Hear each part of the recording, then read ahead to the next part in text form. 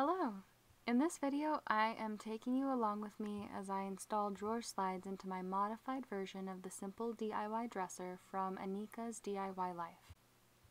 I'm using the Everbilt soft close drawer slides. For your supply list, you need a screwdriver or a drill, a marking tool, a ruler, and a level. Another purchase you may need that's not listed in the instructions is wood shims.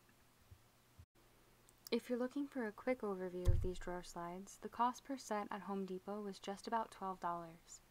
Based on the cost and the amount of effort it took me to install, I would classify this as one step up from the economy option.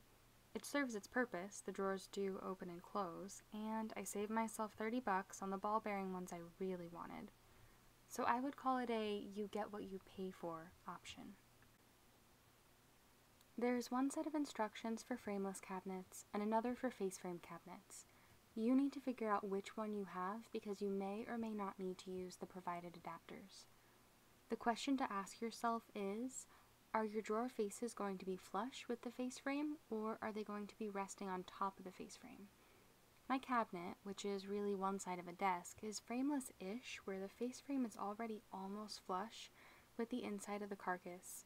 So you won't see me installing the plastic adapters. But my drawer faces will be resting flush with the face frame, not resting on top of it, which makes my project more in line with the face frame cabinet directions. Now let's go over the instructions. First, attach the drawer slides to the drawer. The slides create a little L-shaped shelf for the bottom of the drawer to rest on. This is a preferred feature for the hardware because it supports the weight of the objects in the drawer directly onto the slides. The drawer slide wheels go toward the back of the drawer. If there's a size difference between the slide and the drawer box you built, simply align the slides with the front. Repeat on each side and complete this step for each drawer in your project. Next, you're going to install the cabinet slides. For these, the wheel is to the front or the opening of your project. You'll need to measure from the bottom of the drawer front to the top of the drawer slide to determine where the top of the cabinet slide will rest on the face frame. Then measure the distance back from the drawer face to the beginning of the drawer slide you've already installed to determine the depth. I only needed to measure that depth of the cabinet slide since my drawer fronts are not attached yet. I'll just align them vertically once the drawers are installed. Install the first screw just behind that front wheel, then the next screw at the back of the slide, being sure to check that this cabinet slide is level. Install the middle one last and make sure that you don't cause the slide to bow. I want to pause for a minute here and notice I'm using tape to hold the cabinet slide at the distance and height I want it.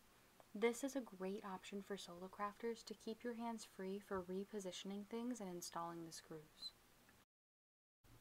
The next slide has the soft pull mechanism, but the installation process is exactly the same. Make sure this one is at the same height within the cabinet frame, is the same distance back from the face frame, and that it is also level when you install it. There needs to be exactly 1/2 inch clearance between the drawer box and the frame. Too little space and they won't slide. Too much and the drawer will just fall off the track. I found that I needed to adjust the width of the cabinet slides because my drawer boxes were 1/4 inch too small for the cabinet I built. This is where the wood shims I suggested at the beginning come in. I uninstalled the cabinet slides and reinstalled them with wood shims behind them and the problem was solved. If it's not working, make sure you pull the spring forward and engage this little lever. At this point, we can test whether the drawer slides well. The first time you push the drawer all the way in, you'll need to engage the soft close spring.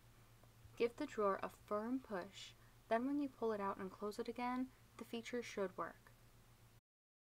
If I had a do-over, I would invest in face frame sockets where you can install the back of these slides straight into the back of your project. I've used those before and they take significantly less effort than this did, and they only cost a couple bucks. I hope this video is helpful and good luck on the rest of your project.